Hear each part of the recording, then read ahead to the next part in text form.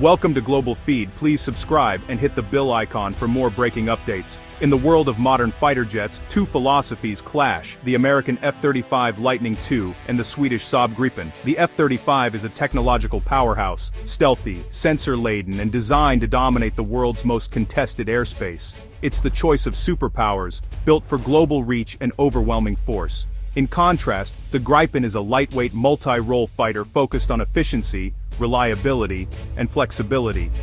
It's not as stealthy as the F-35, but it's affordable, easy to maintain, and designed for nations that value operational readiness. Countries like Sweden, the Czech Republic, and Brazil have chosen the Gripen for its pragmatic approach.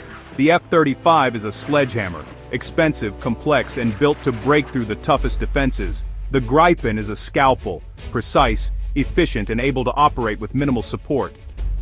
These jets represent a fork in military aviation. One prioritizes technological supremacy, the other, sustainable defense. The F-35 projects power, the Gripen ensures survival. Sweden's strategic reality demanded a jet that could be defended and maintained by its own people, even under threat. The debate isn't about which is better, it's about which tool fits the job. The F-35 is for those who can afford perfection. The Gripen is for those who need resilience. Understanding these differences is key to understanding the future of air combat. Sometimes the right answer isn't the most advanced, it's the most adaptable. The Gripen's greatest strength is its ability to operate away from major airbases. Designed for Sweden's Cold War strategy, it can launch from short, damaged runways, even highways. This dispersal makes it a moving target, nearly impossible to ground with a single strike. Gripen squadrons can vanish into the countryside, launching sorties from hidden road strips. The F-35, by contrast, relies on specialized infrastructure and can't match this agility. Gripen's rapid turnaround is legendary. A small team can refuel and rearm it in 10 minutes. Even conscripts with basic training can keep it flying. This means a smaller fleet can generate more sorties, keeping pressure on the enemy. The F-35's maintenance is slow and complex, requiring climate-controlled hangars and expert technicians.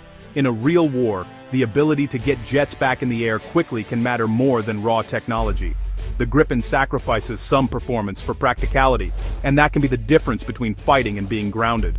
The Gripen's rugged design is no accident. It's built for rough landings and short runways. Its canards boost lift, letting it operate from strips as short as 800 meters. Maintenance is streamlined, easy access panels, line-replaceable parts, and a field-swappable engine. It even has its own power unit, so it doesn't need external support to start up. A minimal crew, sometimes just one supervisor and 5 conscripts, can keep it mission-ready. Tools are standard, not specialized, and can fit in a single truck. Unlike the F-35's complex, cloud-based logistics, the Gripen's diagnostics are local and resilient to cyber threats. In a world where networks can be hacked or go down, the Gripen's simplicity is a strategic asset. Cost is where the F-35 and Gripen truly diverge. The F-35 is the world's most expensive weapons program, with a price tag and upkeep that strain even wealthy nations. Each F-35 costs around $80 million, and flying it racks up about $35,000 per hour. The Gripen at $65 million per jet, and as little as $4,000 per flight hour, is a bargain. This means more flying, more training, and a larger, more active fleet for the same budget. The F-35's maintenance requires a vast, specialized ecosystem and highly trained personnel. The Gripen is designed for field maintenance by conscripts, using off-the-shelf parts and a small crew. This slashes long-term costs and logistical headaches. Training is also simpler. The Gripen's intuitive interface gets pilots combat-ready faster. F-35 pilots face a steep learning curve and expensive simulator hours.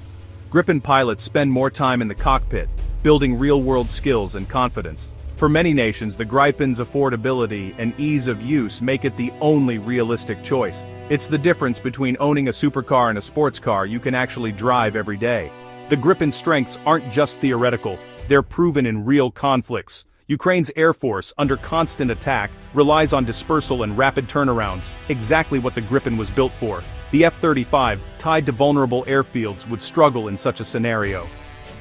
Finland, facing a powerful neighbor, debated the Gripen's merits for its ability to survive and fight from hidden road bases.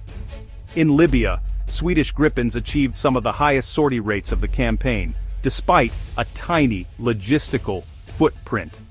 The lesson: a small, efficient force can punch above its weight if it's easy to deploy and sustain.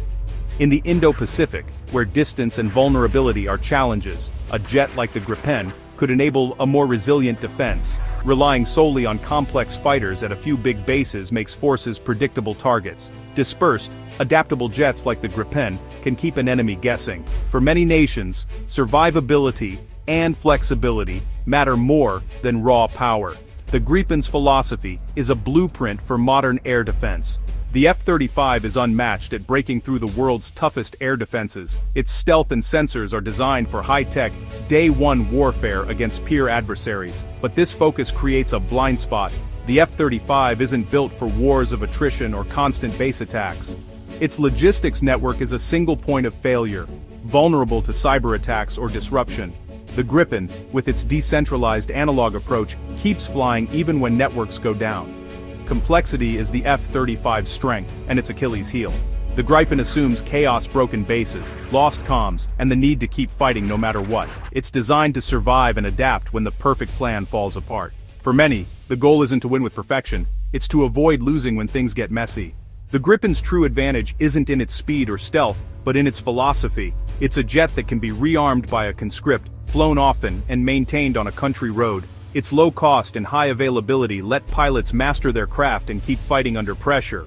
The F-35 is vital for superpowers, but its complexity and cost put it out of reach for most. The Gripen proves that resilience, flexibility, and simplicity can be more decisive than raw technology. It's a fighter for survival, not just power projection. In real wars, the side that endures often wins. The Gripen's readiness to fight another day is its greatest strength.